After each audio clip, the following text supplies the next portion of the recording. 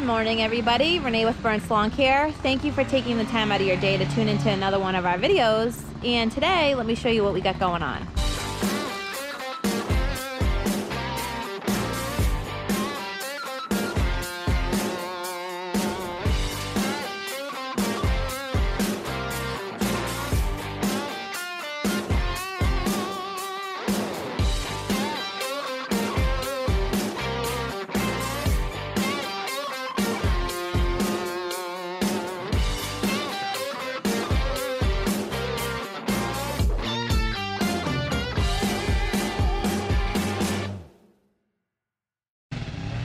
So this is our first property of the day today here.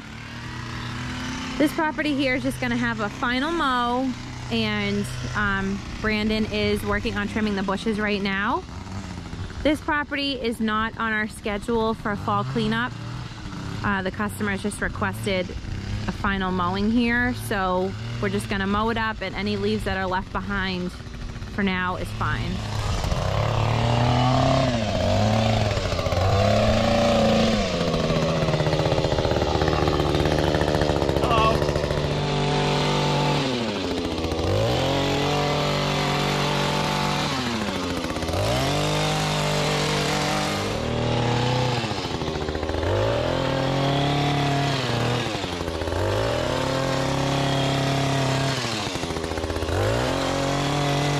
So generally what I like to do here is Brandon trims the bushes, and then I usually come back over with a soft rake and rake over the top of it to try to get any loose debris or any kind of branches or anything that have kind of like stuck down that aren't sticking straight up, to get a flush cut.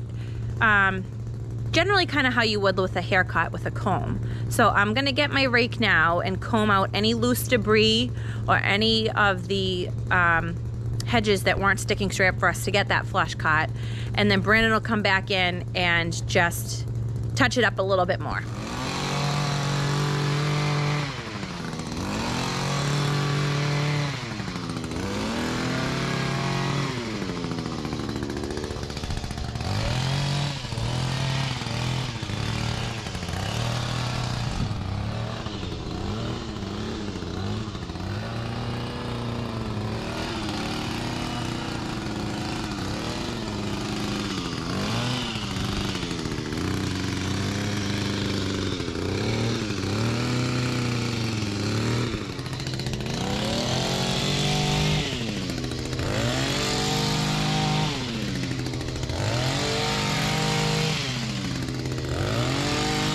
Alright guys, so as I mentioned that I like to comb the hedges out with a soft rake after Brandon has done the first initial trimming, I'm going to show you why we do that.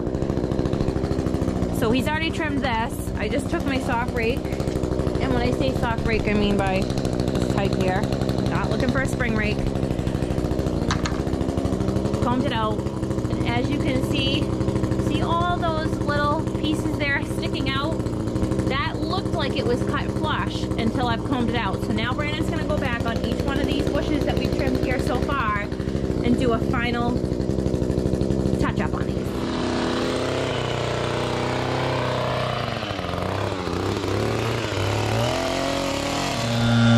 All right, so Renee's blowing down. We just got this mowed. Got most of the leaves sucked up. They just keep falling, but yard looks a lot better. Got the bushes all set. Well, the hedges, I should say. They come out nice. This is gonna be the last cut for the season on this property. But we'll see them next season.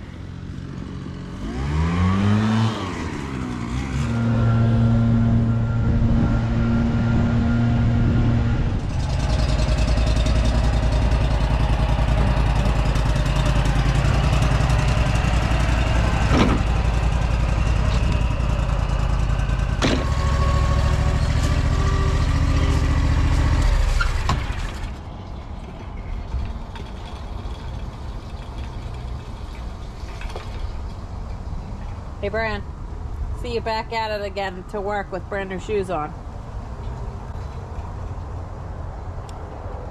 I see you back at it again to work with brand new shoes on again. It's okay. Oh yeah. Shoes are meant to be worn. As I mentioned to you guys in one of our previous videos, I don't know what it is about him. He's always has to wear brand new shoes to work. Let's not wear the ones that are all beat up when we're out mowing grass. Let's put the brand new kicks on. All right, guys, so we just pulled up to our next property of the day. You guys are very familiar with this property by now. This here is the property we were at last week when we did one of our maiden voyages with the Pink Panther that we built. And it's been exactly 1 week and it's growing again.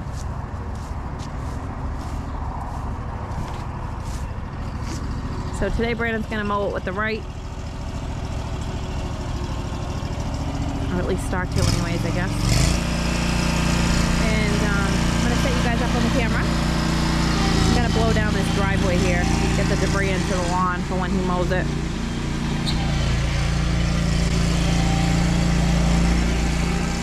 See where he's gonna start so I can know where to position you guys.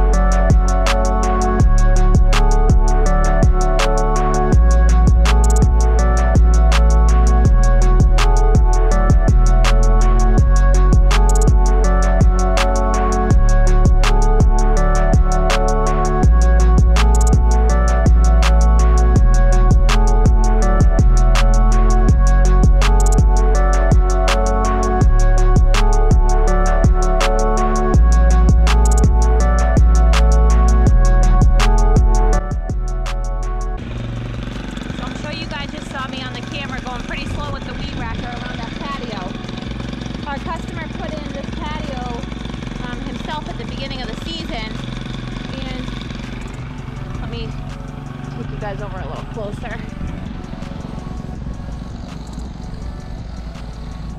Give this little border here with the rocks. And if you do not go really slow around this, even when you do go slow, some of the rocks tend to fly out. Okay guys, rocks and weed whackers, a recipe for disaster. So I usually like to go really, really slow around this. A few of them do come out. I try to go around and pick them up after and throw them back in.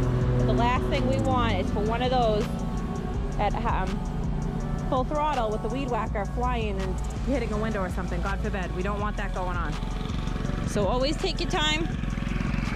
May take a little bit longer, but it's better than having an accident. All right, guys, I want to show you something here on the camera. This backyard here gets super wet. Usually mostly in the springtime, but we did have a little bit of rain here this week. And as you can see here, we have a mini swimming pool back here. So that water didn't come out until Brandon went over it with the machine. So thankfully, the machine didn't sink in there.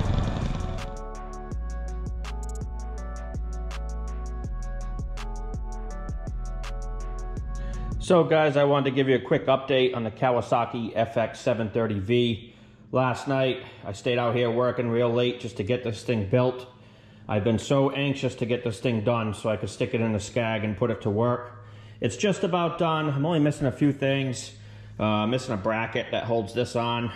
Right now it just kind of spins. And there's one more thing I'm missing. What is it now? Oh, I'm missing a dipstick. The dipstick broke off when the motor blew up. So I need to get a dipstick for it. But then other than that, this thing is ready to go. So I am pumped about that. You guys will be seeing a video of the engine install coming soon on the Skag. And hopefully this thing will run good. We'll find out. Well guys, that's gonna wrap it up for this video. We are home now to do some paperwork, send off some estimates, and edit this video. So thank you again for taking the time out of your day to watch our videos. And if you like what you see, please like, share, and subscribe, and we'll catch you on the next one, guys. Have a good night. Bye. Bye.